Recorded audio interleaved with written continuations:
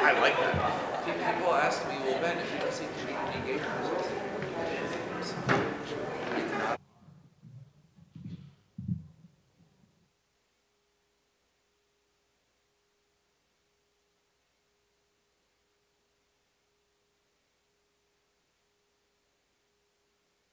So not. Also, ja, hallo. Wie geht's euch alle? Okay, cool. I don't think I said anything bad, did I? I mean, if I did, it won't be the first time.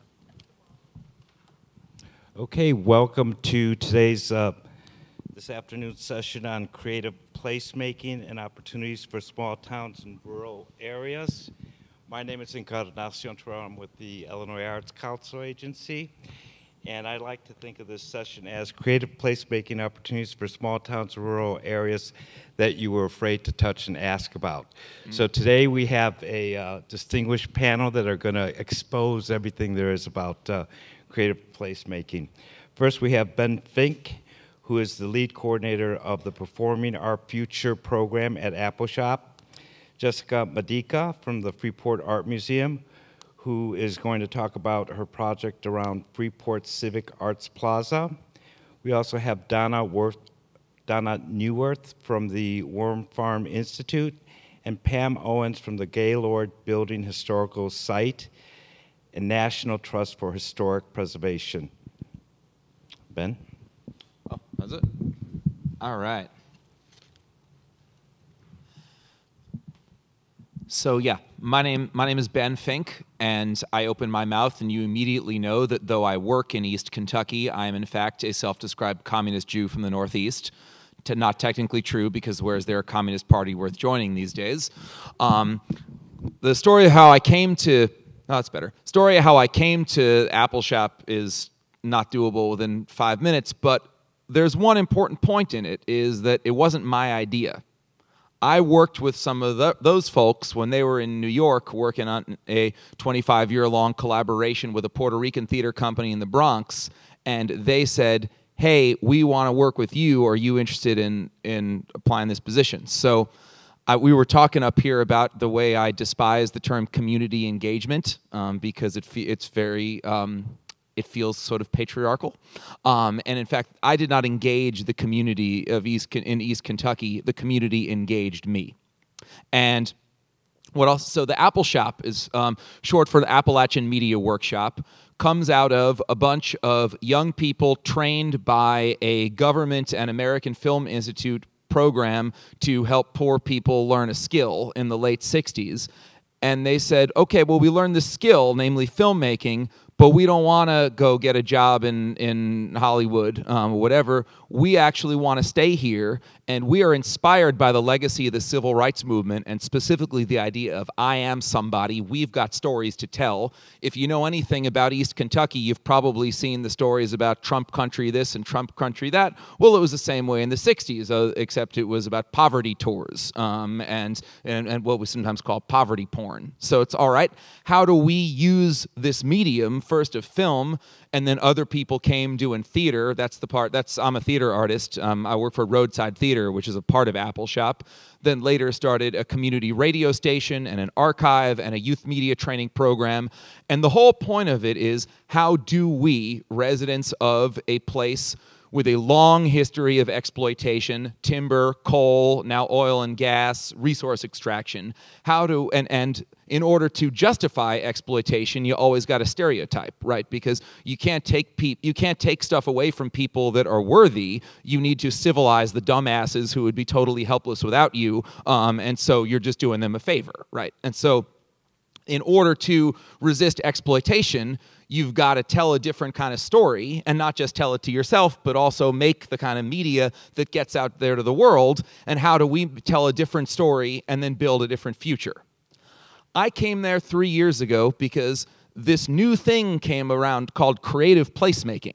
And suddenly there was all this money in it. And of course, a lot of people at Appalshop and saying, well, what the hell? We've been doing creative placemaking since 1969. Creative people in our communities telling a different story about ourselves and making a different future.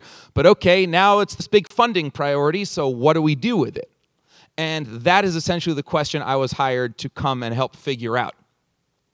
The kind of basis of the work that I'm doing came from a consultancy with another institution that the community engaged, namely the Economic Empowerment and Global Learning Project at Lafayette College, led by this Jamaican economist named Flooney Hutchinson, total smartass, love him, and who looked at the work that Appalshop did and said, this is key for economic development. This is a guy who's worked with people I don't like the International Monetary Fund, but he says, okay, if you want to have sustainable economic growth, you've got to do it in a way where people's agency, voice, and ownership are encouraged and strengthened.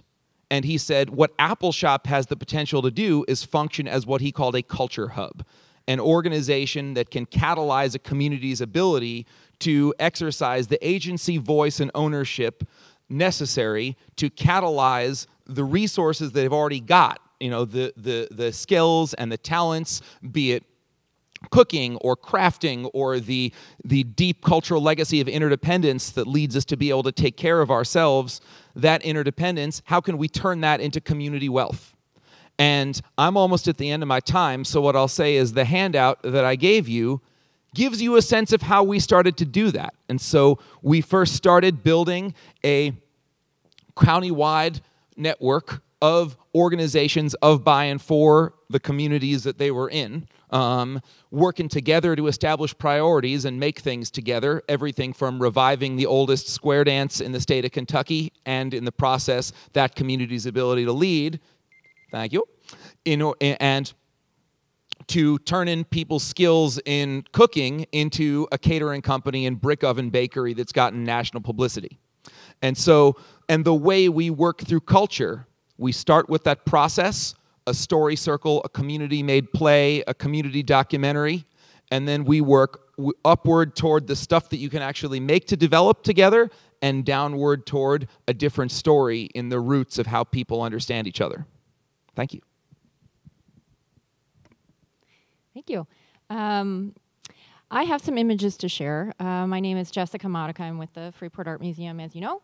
And I'm here to talk a little bit about our creative placemaking and specifically the Civic Arts Plaza. Although the Civic Arts Plaza project, and I have a few slides here to show, is the largest creative placemaking project that we are currently doing. It is certainly not the only one, and it's certainly not where we started with this, working with this notion of creative placemaking. It really started with conversations that I was having within our institution about how we really needed to address growing our relevancy within our community. And I said one of the ways that we can look at increasing our relevancy is being a part of addressing the specific problems or issues that our community is facing. And so just a couple words about our particular community. Freeport, Illinois is in the northwest corner of Illinois. It's about 20 miles west of Rockford. And about, I'd say, I think 30 miles east of Galena. So we're right in the middle between Galena and Rockford, kind of on the state line area. We're a bit smaller than Galesburg, about 26,000 people and shrinking. So that's, one of our issues. And so one of the issues that our community is facing is a job loss. The community has been bleeding jobs since the 1980s with the loss of major manufacturing. This is not uncommon, right, for a lot of rural towns across America. So our problems in that regard are not unique, but they are specific to our area. And then, so job loss, not only in manufacturing, but at one time, our community was once known as the insurance capital of the Midwest. But those agencies also began to leave in the 90s and the early 2000s. And so we had, in our downtown area, we had a lot of vacant buildings. And so one of the first ways that we started to look at creative placemaking was by doing pop-up shows. We were approached, the museum was approached on a number of occasions to do basically window dressings. People would come to us and say, we really need to make the downtown look better. And so my response to that was, well, great, but let's take it just one step further and have people come into the space, not just go outside of the space and look at this window dressing.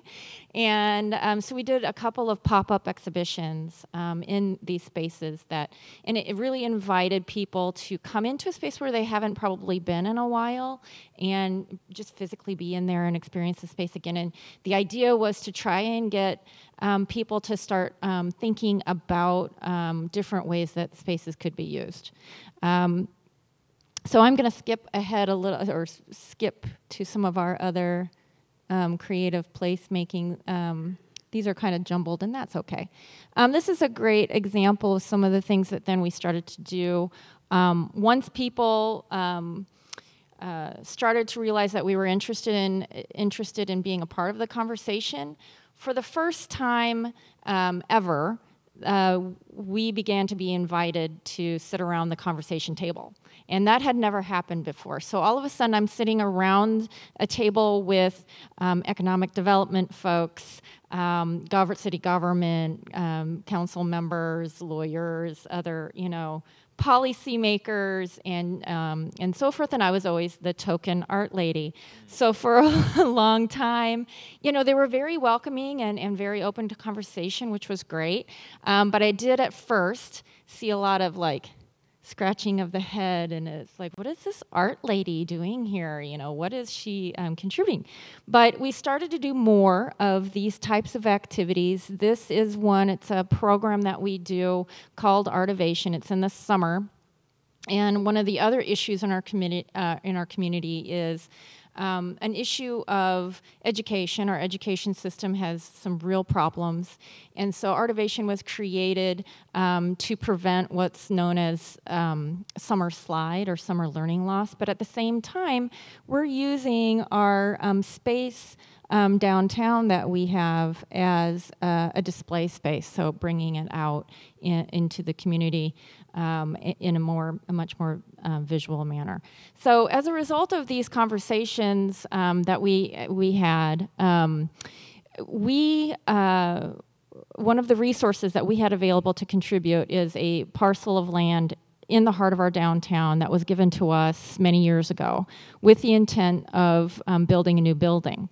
Well, we did a feasibility study, and that feasibility study basically revealed you're not building a new building in the downtown area. So it just sat there. And then people started to use it, either with or without letting us know that they are using it.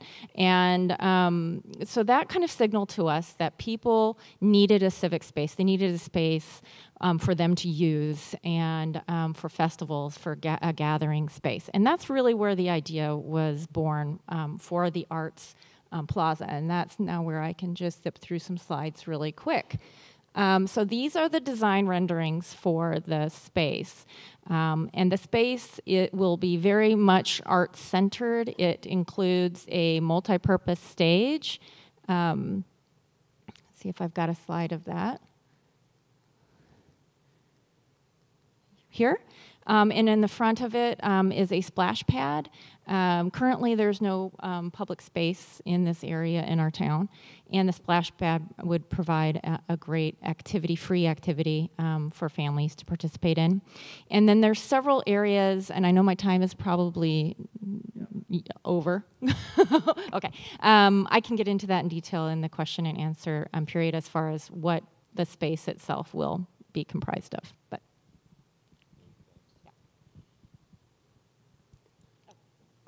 We'll get you to the... Alrighty. So it's this button? Okay. Okay. Hi. My name is Donna Neuwirth, and I'm the executive director and co-founder of the Wormfarm Institute. We are based in rural Reedsburg, Wisconsin, which is exactly halfway between Chicago and Minneapolis.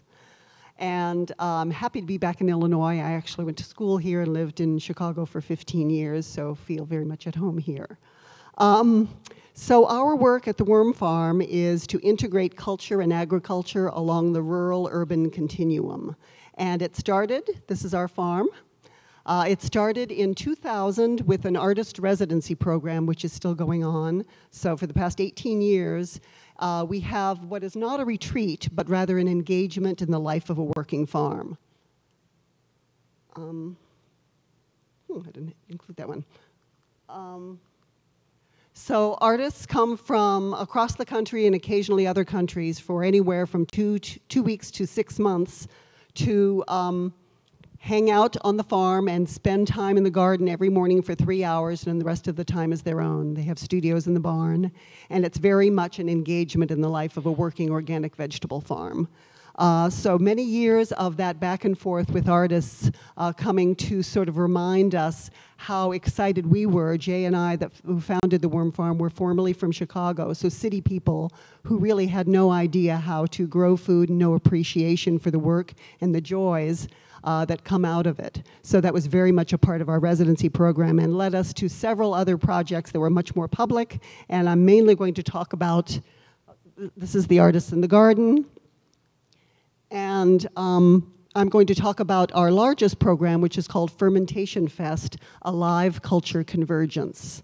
And we call it a live culture convergence because it's about live culture in all its forms, everything from dance to yogurt and poetry to sauerkraut. So we've just completed, just last weekend, and I'm still a little bleary-eyed, about 50 classes and workshops on how to ferment almost anything you can imagine, including chocolate and coffee. Most people don't realize are fermented. And those takes place in downtown Reedsburg, population 9,000. And when we started this in 2011, there were many vacant storefronts, again, or underutilized places, and so we would locate the classes in these underutilized or empty spots. They're getting harder and harder to find every year. But the biggest part of the live culture convergence is the Farm Art Detour. And it is a 50-mile self-guided drive through scenic working farmland of Sauk County, and I think you all have maps, punctuated by temporary art installations like this one here, and pasture performances, and what we call food chain, which are 2 stops along the map where there are food trucks, and we call it a marketplace of food, art, and ideas. So I'm going to show you various art installations.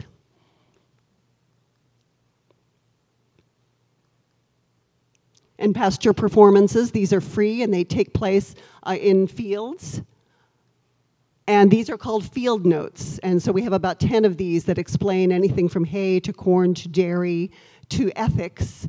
And this is a work from a Wisconsin artist. This is a 3/4 mile long clothesline. And the clothes were collected through area churches, and then they were color coordinated, and so they were either placed along the color that they already were, or many of them were dyed, and then afterwards they were delivered to folks who wanted to take the clothes home with them. So they vary, and some are very kind of engagement oriented, and some are just beautiful objects in the field. But it's all about the land. So this is a 50-mile ride, but there were about 40 stops along that experience. And so mostly what you see is what farmers, the artistry of what farmers do every day, and that's really the point. So when you bring people along with a map and they're dedicated to looking for the next stop on the map, it brings about a certain kind of awareness and sharpens people's focus. And they also focus on the other things that are not necessarily depicted on the map. And this has been an amazing experience. It's grown every year. It was up to about 22,000 in 2016, and it got a little bit too big to manage. So we have shifted the detour to a biennial, and we just brought it back this year, the first year in our biennial plan. And so we are rethinking this along the lines of Fermentation Fest. Fermentation is about abundance and transformation. And so we're dealing with abundance, whether it's from grain to beer, or from milk to cheese, or from cabbage to kimchi, or from one sort of community to another. And the abundance either can be captured and harnessed and planned for, or it can turn into foul slime. And so that's what the project is about. This is another artist who borrowed this tractor from a farmer, a working tractor, and encased it in firewood. And then after this, it's only up for 10 days and everything comes down. And after the 10-day period, returned the firewood to area farmers, area families who heat with wood. And so every one of these, whether it's a field note or a food chain stop or an art installation, is done in collaboration with local farmers. And so from the beginning, we had to approach farmers and say, can we do this art thing in your field, in your hayfield? And the year one, we didn't have these pictures to show them. So we had a couple of early adopter farmers who said, well, what could it hurt? Why not? And one of them owned the property where this particular installation was. This is called Ruminant, the Grand Masticator. And the artist from Minnesota made this with stained glass panels on a combine, whose destiny was to go to a combine demo derby. And his plan was to reclaim those stained glass panels and take them back with him and sell them, or do whatever he chose. It was his work of art. But a group of community members came together, including the landowner, who is a Trump voters, Republican, a longtime resident of this community, and they raised $40,000 for this piece to become permanent public art in downtown Reedsburg. And that's all I have to say. Hi, I'm Pam Owens. I'm the executive director of the Gaylord building. We're a site of the National Trust for Historic Preservation, and we're located in Lockport, Illinois, which is about 20 miles outside of Chicago. And I have a lot of slides, so I'm going to go through them pretty quickly. I think where we want to start is, we did our recent, over the past few months, and is actually still ongoing, we had an event on Saturday night, a summer art series called Unlock. And our goal with this program, there's the Gaylord building. I know I have a slide here that explains a little bit more about our program. First of all, let's back it up and talk about the Gaylord building just briefly.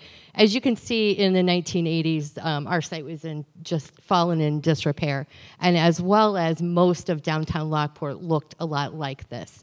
And thankfully, some community leaders got together and connected this building to the Donna family, which has a history of ownership of this site from years and years ago, in the 1800s, and the building was renovated. And this is what it looks like today. And really, the building has been this barometer throughout the history of Lockport about the health of downtown. When the Gaylord building has been in disrepair, downtown has been in decline or was on hard times. And the Gaylord building has really been that economic engine. And my background is downtown economic development. I'm not a person who has a history or even an art background. But I have spent most of my career in working in communities. I worked for the city of Moline as the Main Street director for quite a long time before I moved to take this position in Lockport. And so I understood a little bit about what people want from a downtown. It's very experiential, and while communities are saying, where are our stores? We need a department store, we need a drugstore. That is really not the key to a successful downtown. It's really about activating the space and getting people to see downtown as a civic treasure that's valuable to the community. I really can't even see this. Anyway, just to explain what our program was, our goal was to connect our historic site to the downtown and utilize art to do that. When I came on board 3 years ago, the building was, literally vacant. The one thing that was working in our building at that time was a local theater group, and they were selling out their shows while our board of directors was encouraging me to do dinner lectures that were selling about 10 tickets per lecture. It really took about a year and a half of strategic planning and working with our board for them to really understand that we wanted to increase diversity at our site, both in ethnic diversity, but also in age diversity. Because our audience that was coming to our events at the Gaylord building was, I felt young, and I'm not young. So it was definitely an over 60s crowd. And we were really looking to increase engagement throughout the community and for our site to be something that the community on all levels was attending. So we came up with a program called Unlock, where utilizing funds that we received through the National Endowment for the Arts, Our Town program, we decided to have a program where we would use a juried selection and select 10 artists. And those artists would create artwork that represented the history of Lockport as it's told through art today. And that the artworks would not be located within our building, but that we would have those artworks placed throughout downtown, and that each one of those artists would also plan a community engagement activity as part of that program.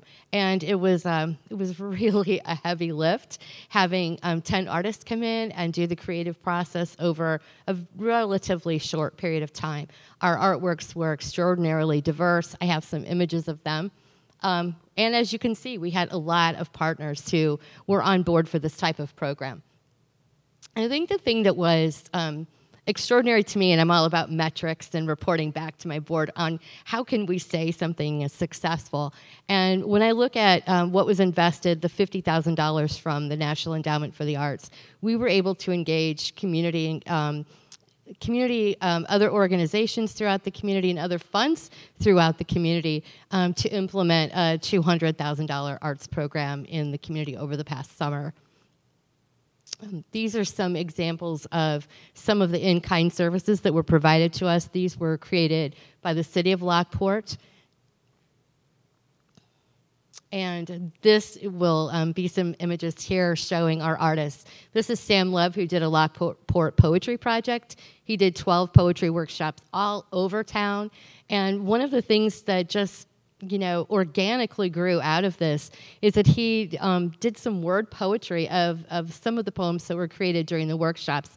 And this is in a walking path underpass under a very, very busy road and right along the canal path leading from the Gaylord building to the Illinois State Museum Lockport Gallery. It was really stunning, and it's so much fun to see people just stop and read poetry as they're walking along.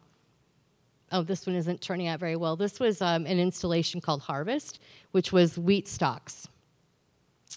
This was a local artist who captured some of the architectural details throughout downtown and then created a scavenger hunt, so it really helped drive traffic through the doors of the businesses. Because if you wanted to vote to win one of the paintings, you had to go and place your ballot inside of a business. This was a mural artist who did a mural in the lobby of the Gaylord building. This was another mural that went up in the Lockport Library. And what was this is a great project here where the artist outlined this and then set up 15-minute painting sessions with the community. So it really was actually painted by the community. He did a lot of touch-up afterwards and did a lot of guiding. But this is one of those projects where the community really does feel an ownership for this project. There's another mural that's going up. You can see it looks like trucks are parked there, but they're not. That's part of the mural on site of a very ugly concrete block building, and it's about 86 feet long. This was a project that was along the canal where you can see this artist has utilized water as a generating station for solar panels and growing plant materials. And this is a paper artist who did artwork that is naturally sourced plant materials from alongside the I&M Canal. And Garden in the Sky, where these are solar orbs that connect about a mile along the canal that they're still up. They're going to be down soon, but it's been really a stunning project. And this is Dolomite to Dolobite, where we had a cryptocurrency created in Lockport that the community could engage in purchasing a Lockport-specific cryptocurrency and buy items from downtown businesses. So that was really cool, where you had to buy the cryptocurrency and you could go in and get a drink at a bar, or buy a T-shirt, or get a pizza. So there were lots of ways that the art was engaging the community to actually support the downtown businesses.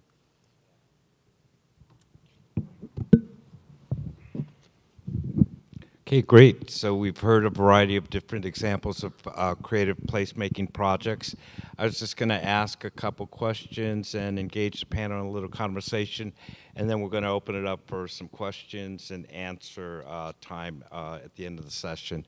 So I have just a basic first question for all of you, and that is, what is creative placemaking for you? And or what are key components in creative placemaking for you? It's open to everyone. Going in order? Don't have to. I happened to write my definition down because at the beginning, when we first got our first Our Town grant, we, again, were doing creative placemaking before we had a term for it, and so we needed to make it our own. So this is our definition. Creative placemaking is an active process that illuminates existing assets and re-enchants the familiar, amplifying what is while building soil for what might be. With an arts emphasis, diverse partners engage in serious yet playful rediscovery of a place rich with history, idiosyncrasy, and possibility, a place too important to leave alone.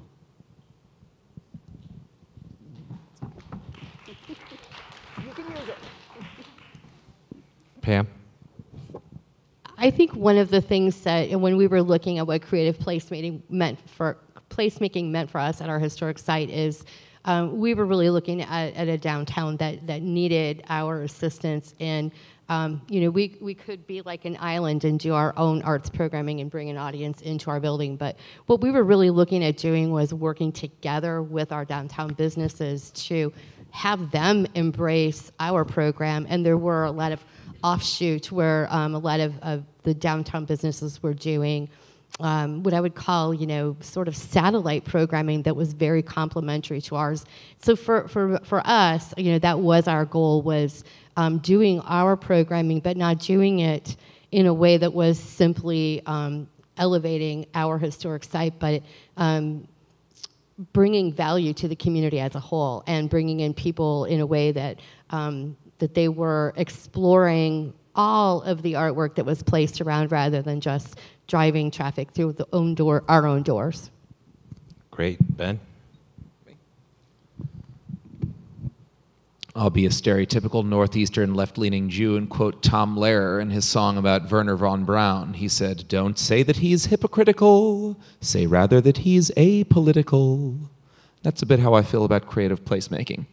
As a term, the only definition, it's art plus development, right? I think that's the only definition I know that defines it all the ways that it's used, which can be the animating of spaces and people taking control of their destiny through their traditions and creating an equitable future, or it can be a developer and a government works with some artists and other elites of the town, so artists at the table, they join the elites in creating art that essentially kicks people out of their place and makes them not belong.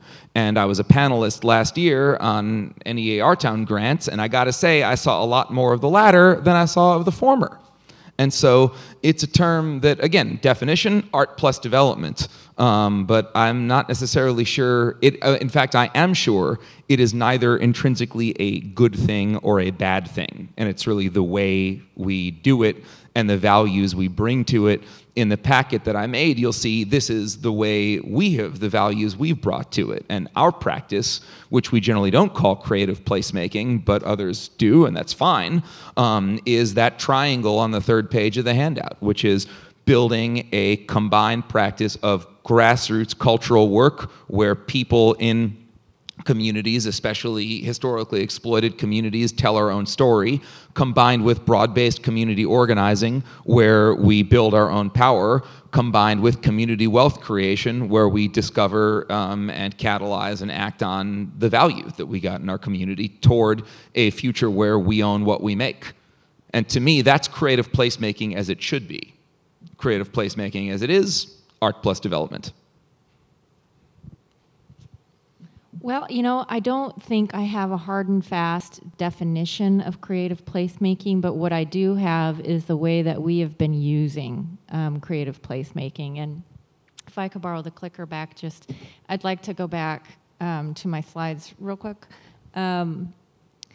We have been using creative placemaking. Fast, stop. Oh, you're helping me. Thank you. I was like, wait, what am I doing? Thank you so much.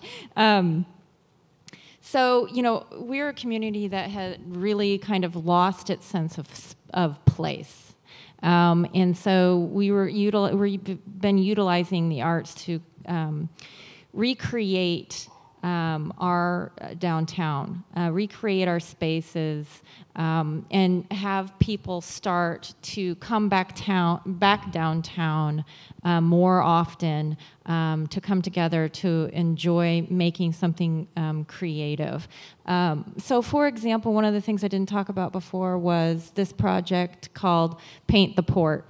And so it's a little bit of both of these things. It's a little bit of development and a little bit of revitalization and a lot of this making sense of our space again. So it takes place along a downtown street, Chicago Avenue, and it just so happens that's the street that our city would love to create a cultural corridor.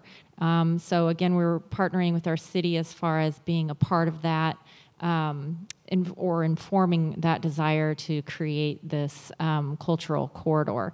But essentially, it's a community-wide street paint party, and it invites everybody to come downtown and paint a 4x4 square along the street. They pay a little bit of money that pays for the expense.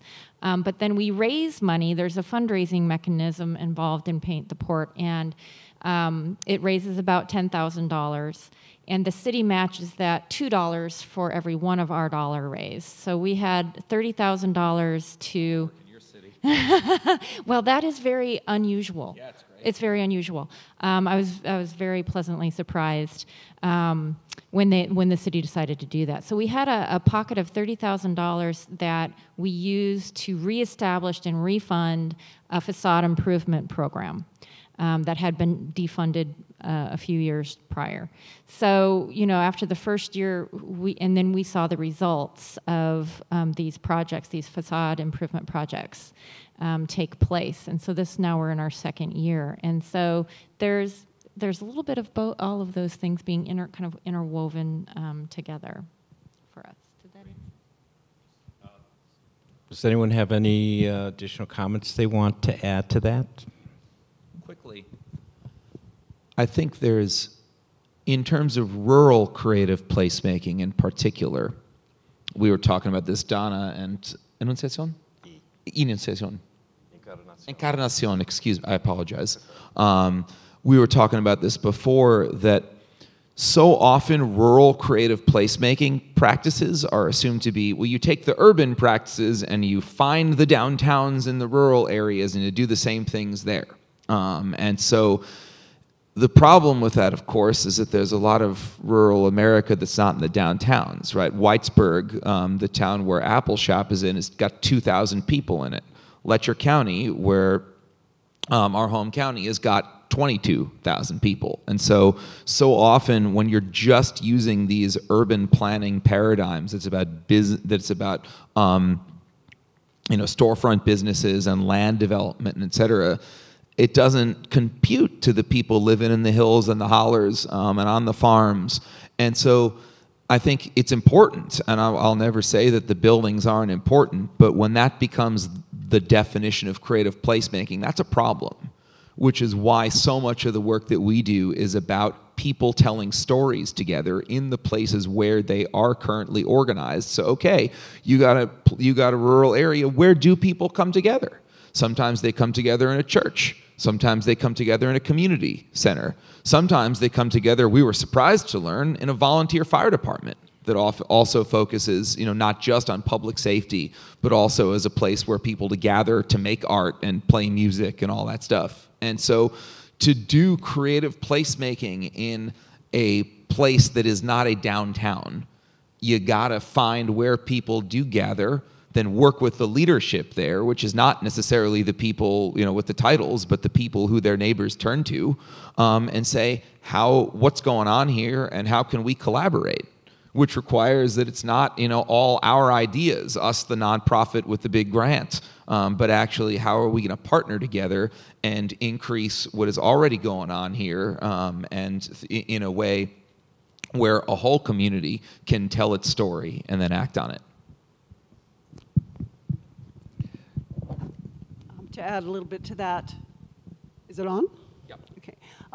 We sometimes call what we do is linked placemaking, because the 50-mile drive goes through 4 little tiny towns and then begins and ends in the town of Reedsburg, where our offices are located.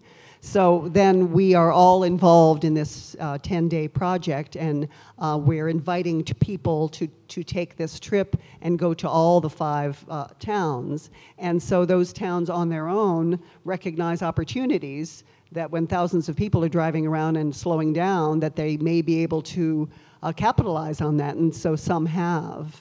And those places, those small towns do have a bar, usually, it's Wisconsin, and sometimes a gas station and a church, and those places are the places where people gather, and then maybe they do a little bit more, but I think building on existing assets is the one thing that I think creative placemaking does stress.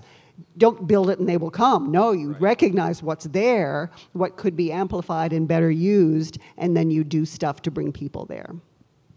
That's a great segue into the next question. All of you have, in describing your projects, all of you have talked about partnerships and talked about a place. But I was wondering if you could expand on what kind of key components were essential to your projects. We know that 1 is a place, 2 is the people, but what other kinds of things do you feel are key to developing placemaking projects? Is it bringing in stakeholders?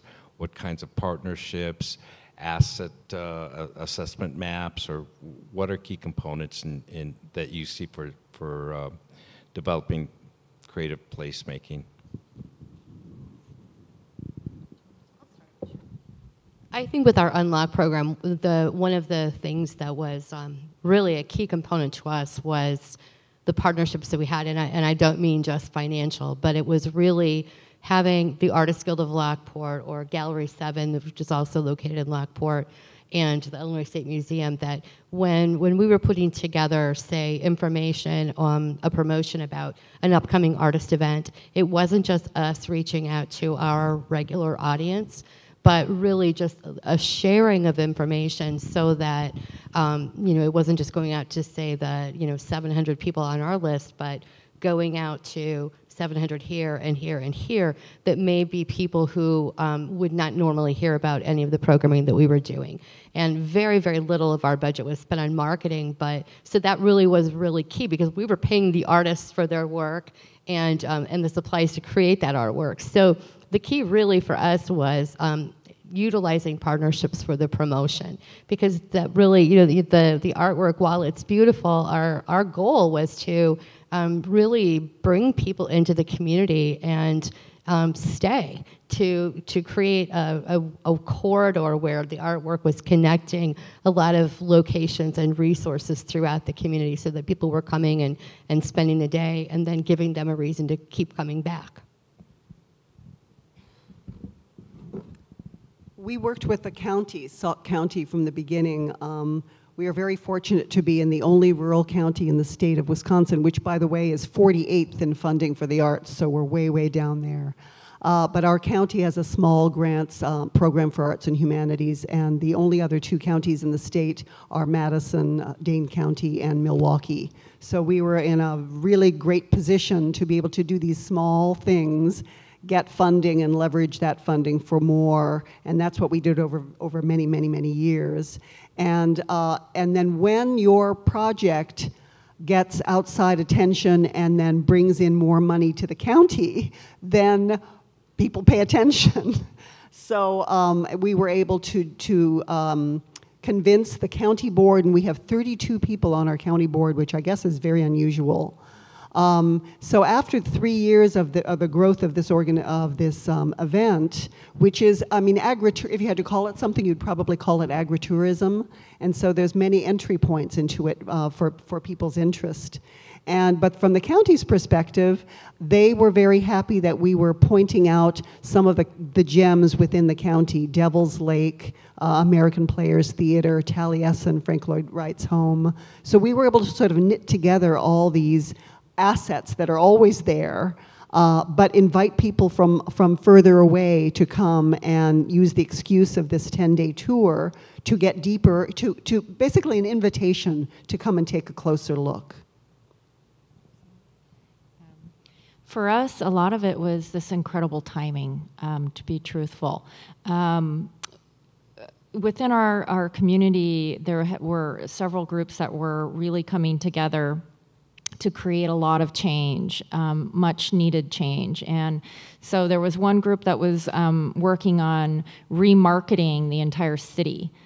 And there was another group that was working on changing the way that we do city government.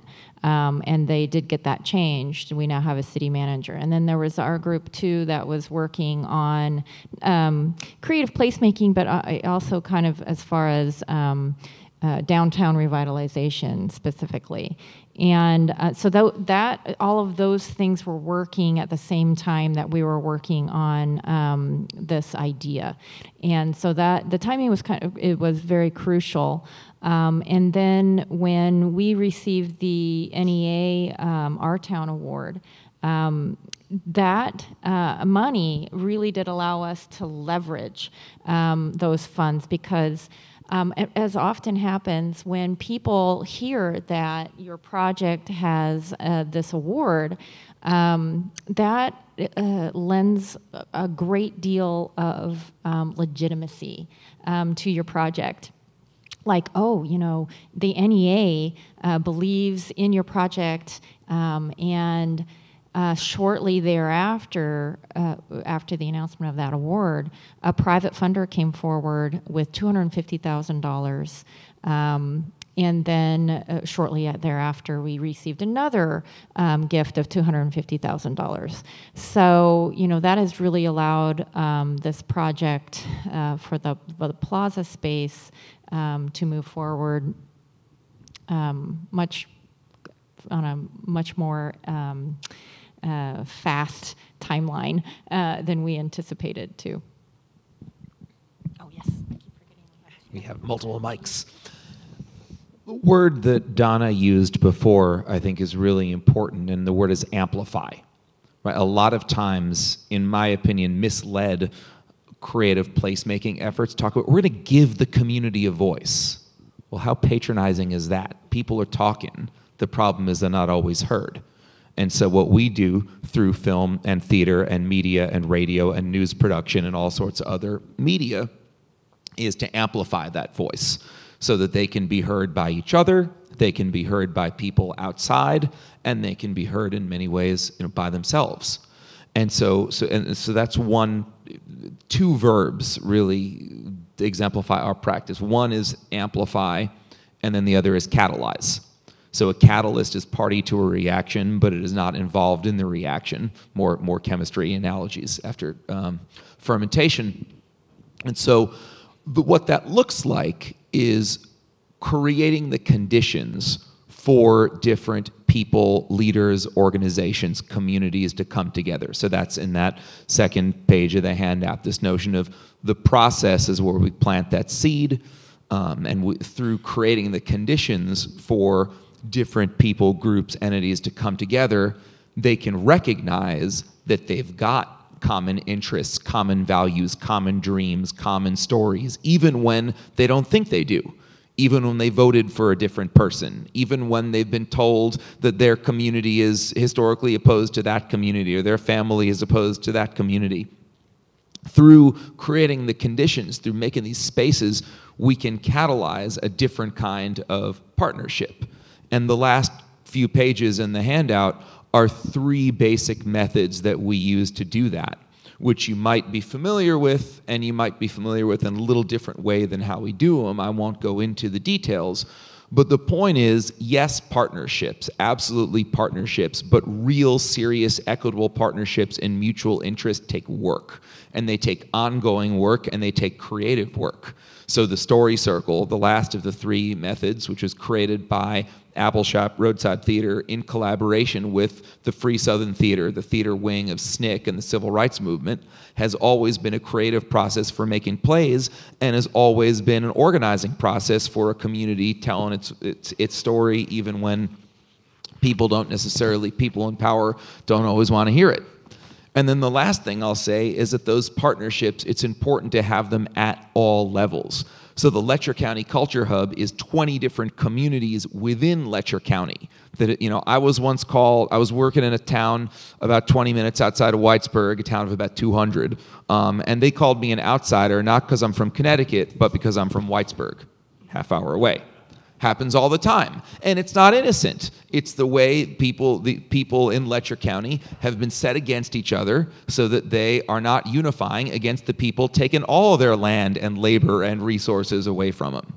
Likewise, nationally, we have always worked hyper-locally and hyper-nationally as well. And so Wormfarm and Appalshop are 2 partners in a national project called Performing Our Future, which is doing exactly that same kind of work, but on a national scale.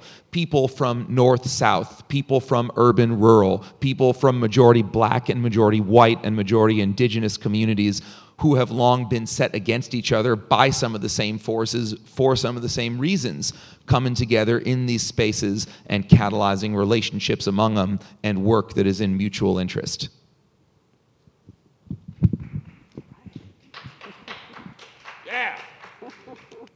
I just want to check in with you guys to see if anyone has any questions. Okay.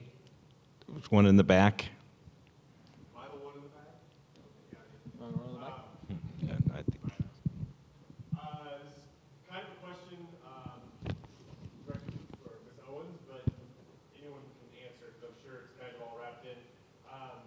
My organization is developing a rural residency program, which is in its own way a creative placemaking opportunity. I'm from a small town close to here, 600 people. Anyway, when you try to bring in creative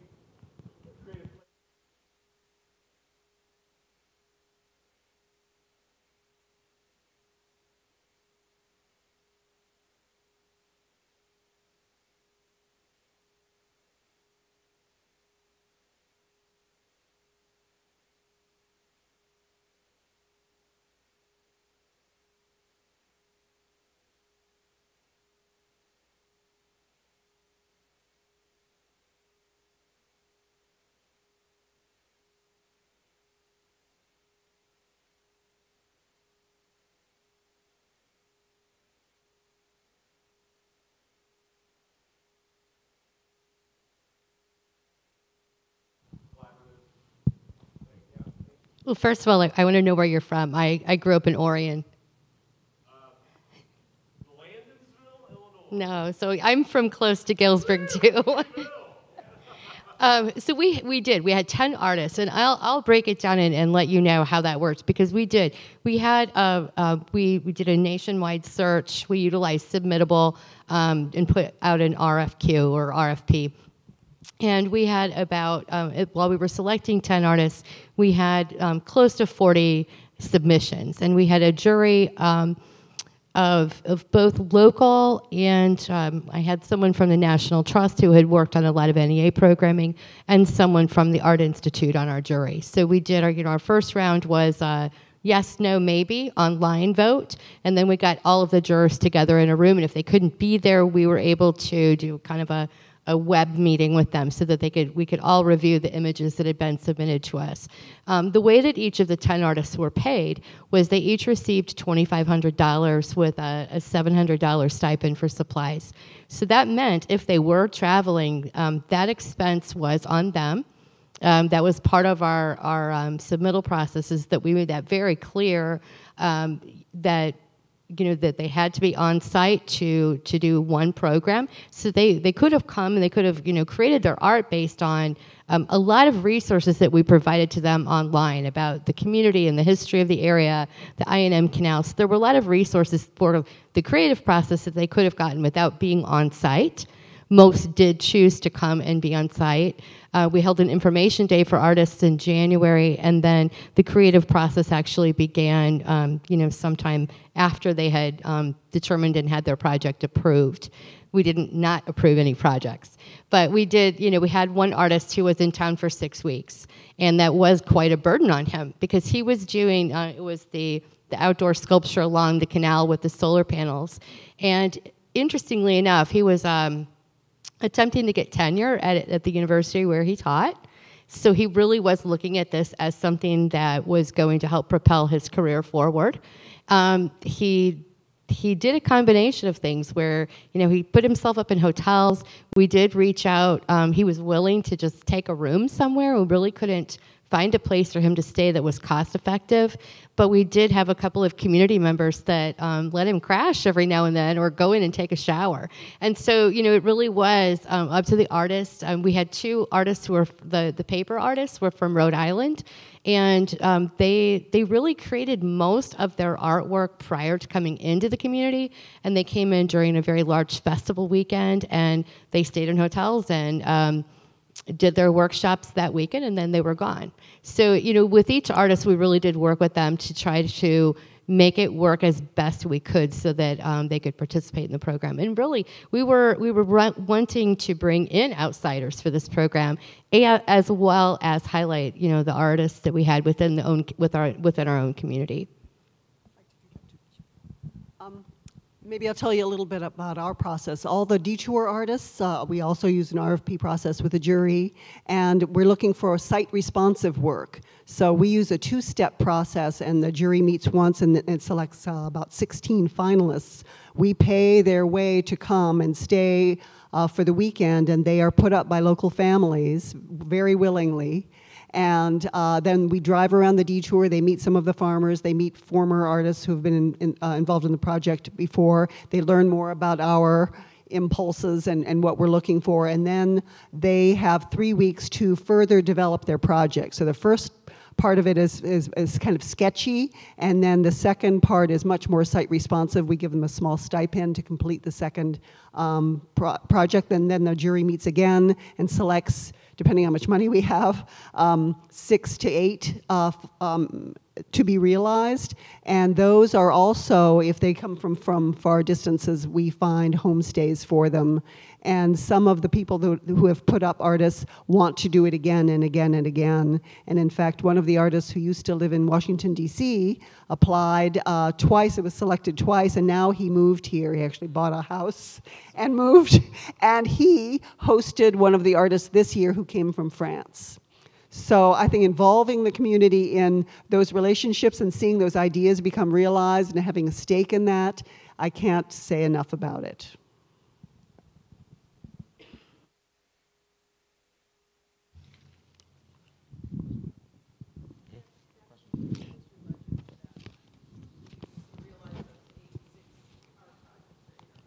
The artists get $5,000 each. Although this changes from year to year, we actually have 2 categories, $2,500 and $5,000, and we ask them to pick their own. That we're not going to do that again, because everybody, of course, picks 5. And we could do more if we had a couple at $2,500. So we're going to have to revisit that, but and all their travel to get there is included in that. And so the artist from France got himself there as part of his $5,000. Question over here.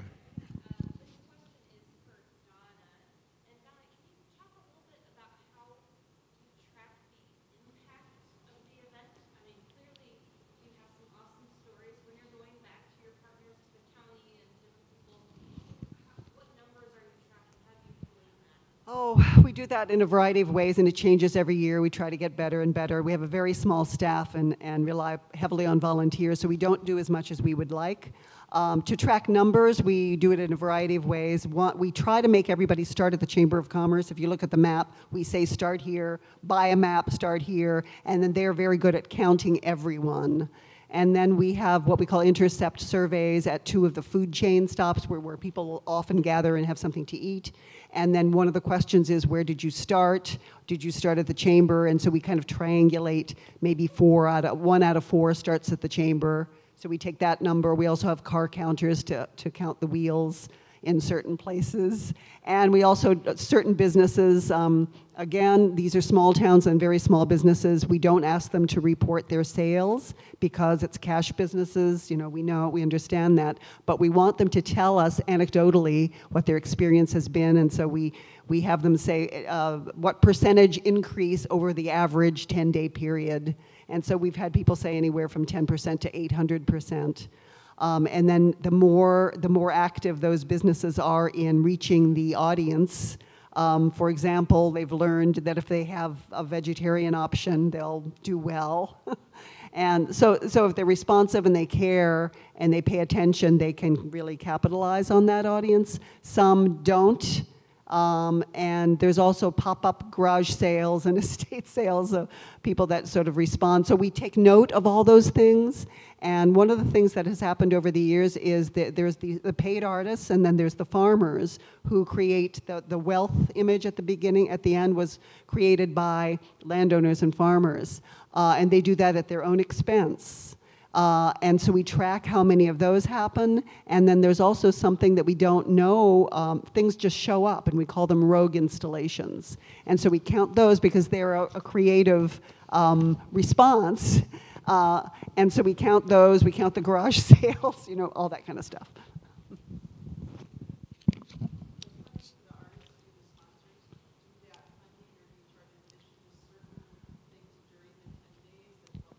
Oh, boy, we try to do about the funding. Does the funding cover the sponsors?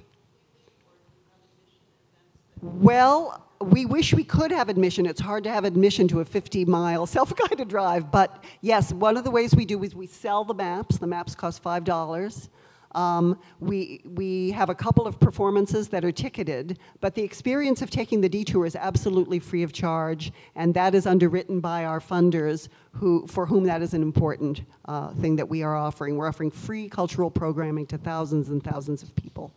But we need to increase our earned income because the larger grants, as some of you may know, don't last forever. And so shifting to a biennial was also part of the plan to sort of rethink how we can make it last or how it can transform into the next best thing. Because a number of these questions have been revolving around finances, I'm just going to ask you some questions about your resources. How many of you have received an NEA grant to support your project? How many of you have received other federal sources to support your project? What was that? We've gotten funding from the National Endowment for the Humanities for several archive-based projects. We run a regional archive as part of the Appalshop as one of our divisions. It's actually several of those. Our radio station is supported partially by the Corporation for Public Broadcasting, and we have done some work in workforce development that's been supported by the Economic Development Administration. Okay, and how many of you have received funding from your state government, either through a local arts agency or other source? Yeah. Yeah. How many of you have received funding from your municipality, be it your city or your county? Okay. How many of you receive funding from? We've got to be down there somewhere in terms of local support with Wisconsin, but yeah, that's, yeah. In, Funding for the arts in Illinois. Do you know where you are in the numerical order? I'm not sure I understand the question specifically. What? Funding for the arts on a state-by-state level. We're Oh, 48. We're right in the middle, Okay. actually. But we went through 2 years, in the last 3 years, the 2 years previous to this last year, we had no state budget. Not only the Arts Council, but the entire state. So as Josh, our executive director, mentioned earlier today at the keynote, the state finally got a budget last year, and we received a 30% increase, but it's really 30% towards where we used to be prior to that. And prior to that, we were in the 2/3 area. So how many of you receive funding from earned income? Okay. And can each of you tell us what percentage is earned income, what percentage is grant income? Don't know exact percentages. I know earned income used to be much more. And what happened essentially in the 90s when the National Endowment for the Arts was slashed, it hurt everybody, but it hurt rural arts organizations, I think especially, because we don't have the local wealth that a lot of urban organizations do. And Roadside Theater made a lot of our income through touring. Well, we weren't the only one to get our budgets cut. All the organizations that hosted us on tours got their budgets cut, so that market fell apart. And so now, I don't know the percentages, but I know about 2/3 of Appalshop's income is from private philanthropy. And that's something we recognize is not a percentage that we want to continue and that we find to be particularly healthy. So I'm just going to say project specific here. As far as the Plaza project, it is primarily private funded. So 1/6 of it has been public. And then the rest has been private. We do expect that to change as we move forward in our funding of it. And you had mentioned that timing was part of it, so Absolutely. the moon was aligned when your project took off in Absolutely. some ways. Yeah, but we do expect quite a bit of foundation money to come into play, and some more municipality money as well. Our earned income, I think, is around 25%. All the classes and the workshops are our earned income source for the detour, but we also, people pay to be on the map if they're earning money, stores or certain stops on the map pay to be on the map. I would say for our site in general, our earned income is about close to 75% of what keeps our site going. For the Unlock program, however, our earned income was very low on that. It was, if any, on that program in particular. So it really was, that entire program was funded through the grant and then through support from our municipality and through our own budget as well. Any more finance questions out there? Okay, we have one right here.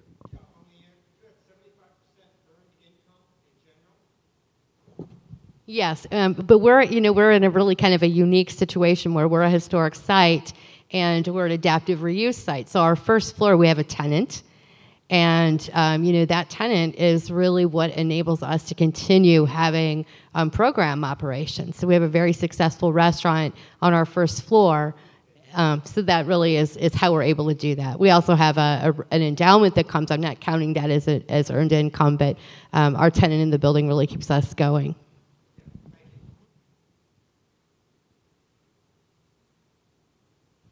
Okay, I have another question. We're moving away from finance now.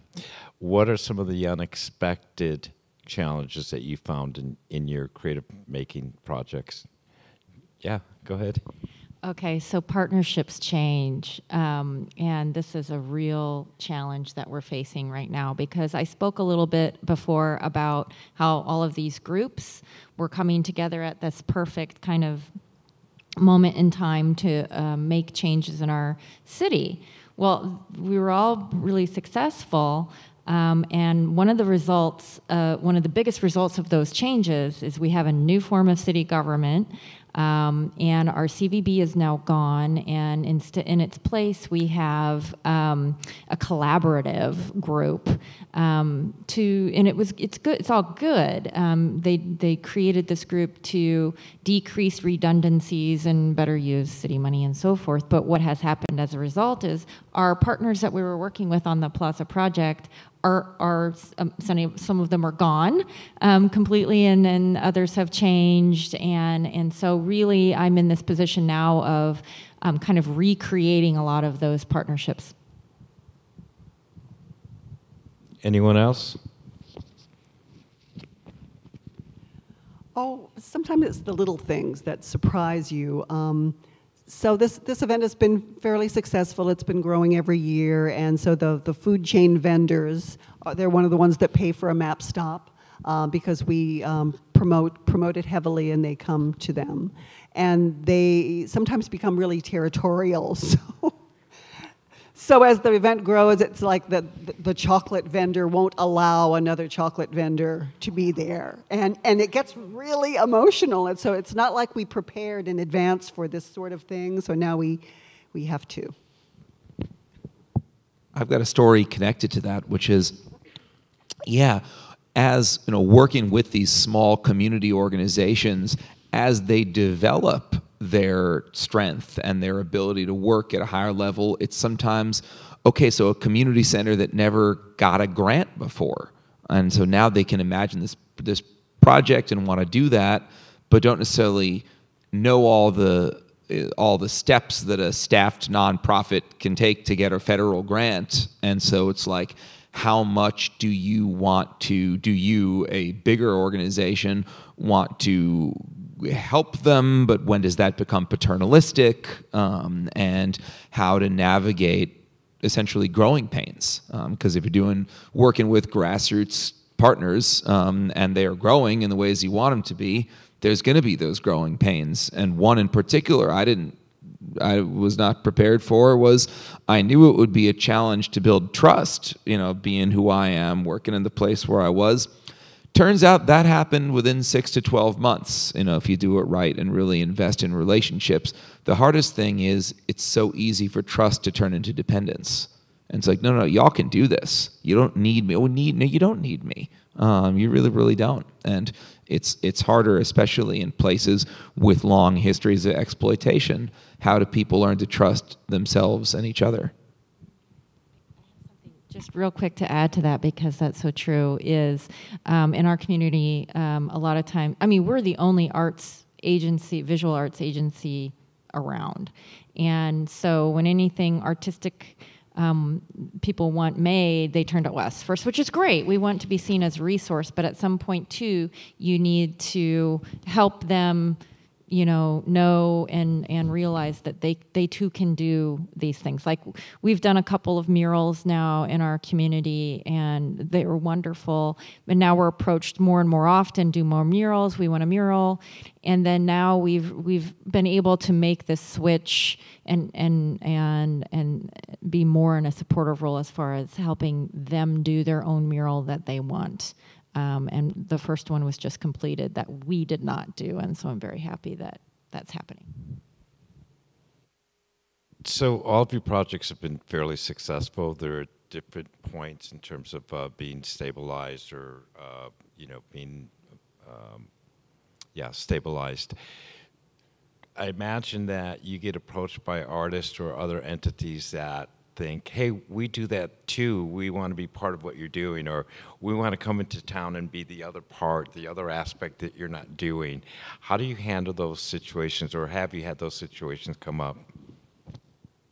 This is when it's real nice to have a base of 18 to 20 community-based organizations that meet on a monthly basis and sometimes sooner, which is, all right, cool, come to our meeting. tell us what you want to do. And they'll tell you very clearly whether that's in their self-interest or not, and they want to put resources into that or not. And so by building these kind of partnerships when they're actually equitable, we absolve ourselves as one institution of the responsibility of being the arbiter of what good work is or not, because there's this space that comes in, and then that's the decision. So you let the mob Say again? them. You let the mob take care of that. Mob action. A mob suggests that they're not organized and they're not coordinated. And that's, I know it was a joke, but it's actually important because I think there is this fear among those of us working in nonprofit organizations that, oh God, if we don't keep everything under control, the mob is going to do whatever they're going to do. And it's like, that's why you build relationships, and you build relationships where people are actually at. And of course, we wouldn't have that meeting without having one-to-one relational meetings, with leaders and sharing stuff in advance. So it's not mob action. It's actually organized, democratic community action. Sorry for having no sense of humor. No, that's a good cover, but you still alleviate yourself from making the decision. For me, yeah, I don't think that that any nonprofit should be the arbiter of what a community does or does not want. Donna? Some interesting things have happened recently that we did not expect, but we are very happy about. As we shifted the detour to a biennial, we took off a year to figure that out. But we had an NEA grant that we wrote the year before, not knowing we were going to be shifting to the biennial. So we needed to write back to the NEA and tell them what we were doing and see if we could somehow keep that grant. And so we had this transition year where we stayed very, very active and visible during the transition, so people didn't think we were going away. Well, during that year, we didn't do the detour. Another tour sprung up called the Hill and Valley Exploration Tour. It was the farmers and the landowners who had benefited by several years of the detour that said, wait a minute! And so they formed their own tour. And this year we did them together, and that is wonderful. There was no collaboration. They did their thing, we did our thing. We were secretly applauding, but we didn't want to mess with it because they were doing their thing. I think ultimately it would be a good idea for us to be on the same page, but we promoted them in our detour map. They bought an offshoot stop, so because they could take advantage of our publicity. So sometimes things happen without necessarily a plan or necessarily a venue for that kind of conversation. I think one of the things that has been extraordinarily helpful for me as the director of the Gaylord building is we have a really strong strategic plan. And we worked with my board of directors, and we really brainstormed on what direction they wanted to see our organization go. And so we may have had a list that had 100 items of things they would like to see happening at our site. And so we were able to narrow it down and create a very strong mission, and as well as some imperatives of what we were hoping to accomplish in the next 3 to 5 years. And so when people approach us to, hey, this was great, you know what you need to do next, if it's not falling within our strategic imperatives, I can roll that out, and it isn't as if we're turning people away or a good idea away, but we're saying, I'm going to make a note of this for when we go back to the table for planning again. This will be something that we can all consider as a group. But we have a really very, very small staff, and of course limited resources, and so as much enthusiasm as there is, and I love that, we can only accomplish so much and do it well. Any other questions out there? One here. Yes, yes. We sort of did a mini little detour in City Park in Reedsburg and did a series of what we called test plots leading up to it. So yes, and they were happy. Anyone else? Yes.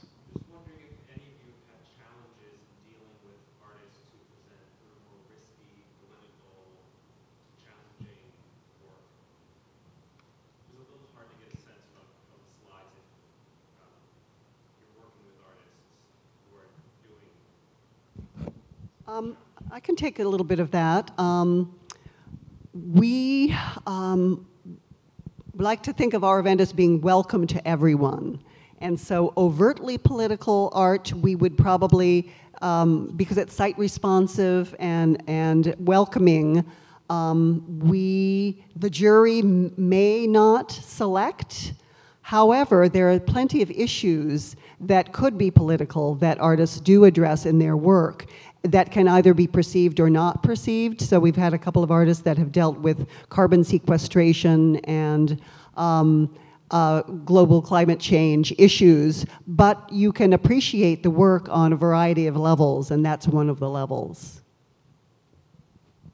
Put up a slide behind me too that illustrates kind of one of these kind of bumps in the road that we had to address, and you know, we hadn't done a lot of these public arts projects up to this point, so a lot of it was a learning curve. But this mural in particular was executed by an artist in residence that we had hired, and her style just happens to be a lot more kind of the street art style or graffiti art style.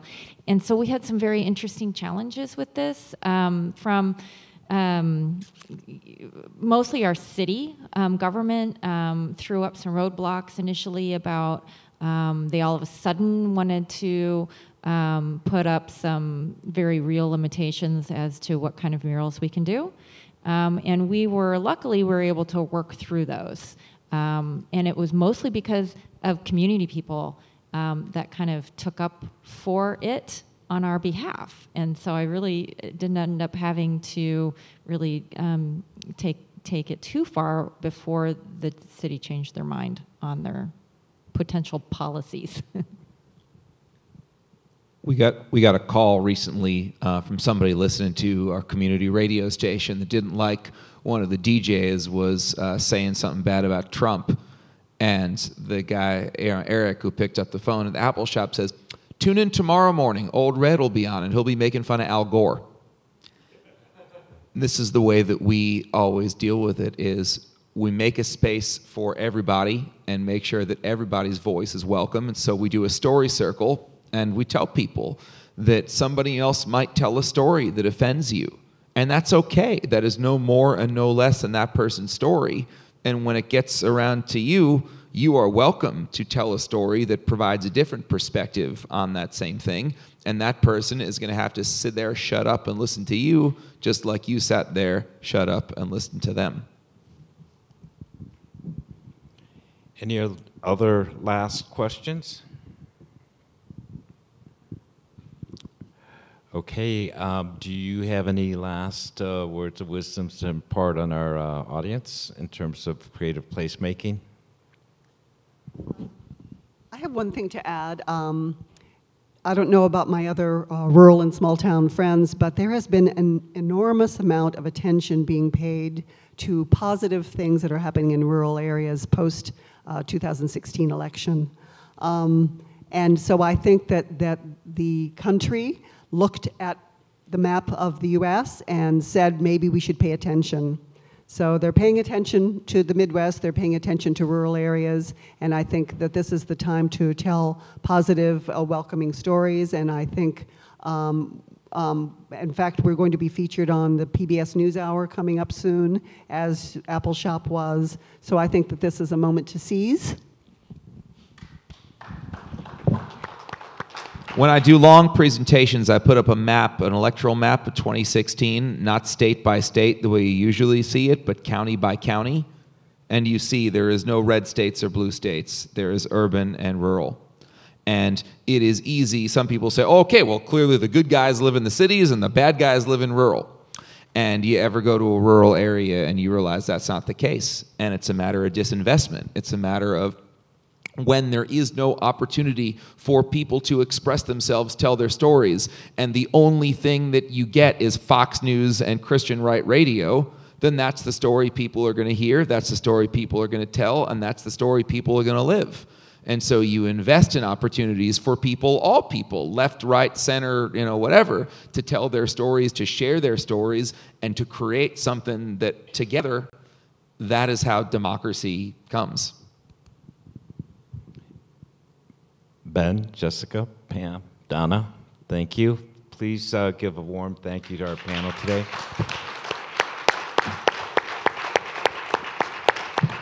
Thank you. Just a programming note, right now we're going to be in the passing time period, but there are